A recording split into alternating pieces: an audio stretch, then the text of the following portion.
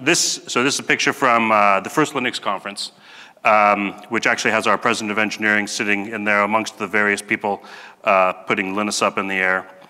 But while we have a prestigious history in open source, it's gone a lot beyond the enterprise-grade Linux that many are familiar with. So you see that box. It actually was SUSE developed the first enterprise Linux distribution.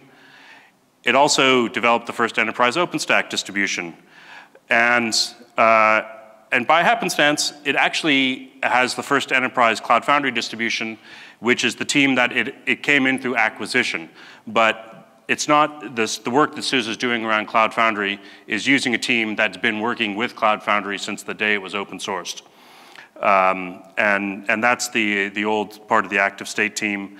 And that, the first version of that distro, congratulations to Pivotal on their IPO today, but we've actually been distributing a version of Cloud Foundry since before Pivotal was a company.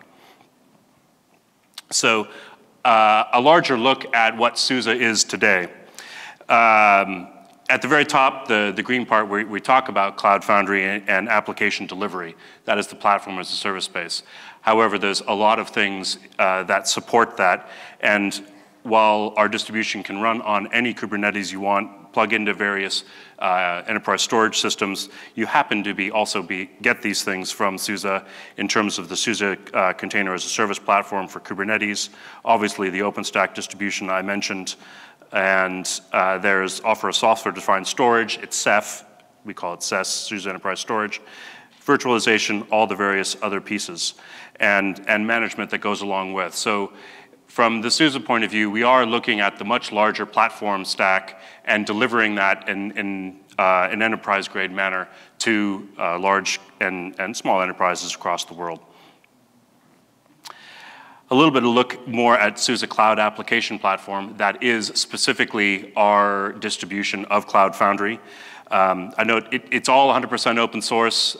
Various people, Troy had it showed in the demo theater, github.com/SUSE/SCF.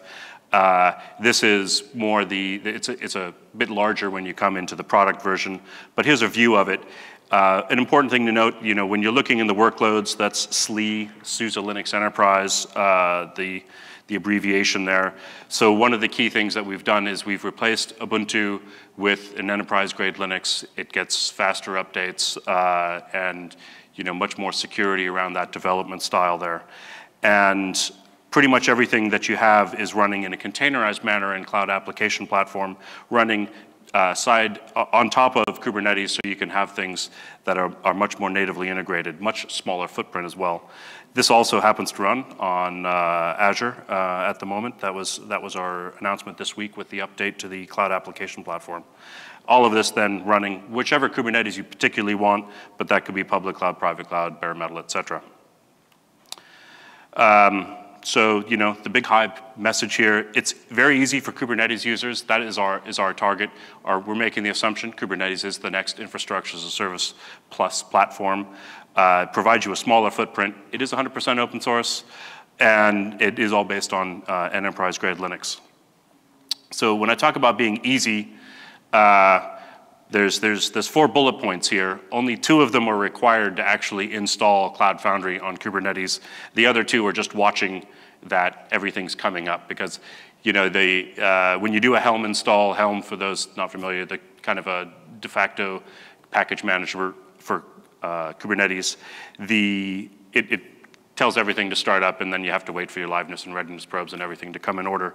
And so we watch that. But basically, we install UAA.